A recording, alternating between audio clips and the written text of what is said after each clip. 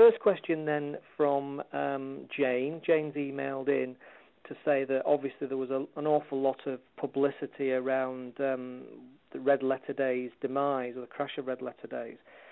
She's saying, kind of, what was the truth behind all the media hype? Oh, gosh. Well, it's a very long story, and I've written about it quite extensively in my book, actually. For the first time, after sort of 2.5 years, I've actually told my side of the story. And I think that's the thing with dealing with the media. There's very few articles I've ever read about myself which are true. And they always twist things to their own agenda, and very quickly sort of painted me as this failed con woman type, sort of failed entrepreneur. And I think once you get a label with the media, it's very difficult to shake it off. So it was quite tough.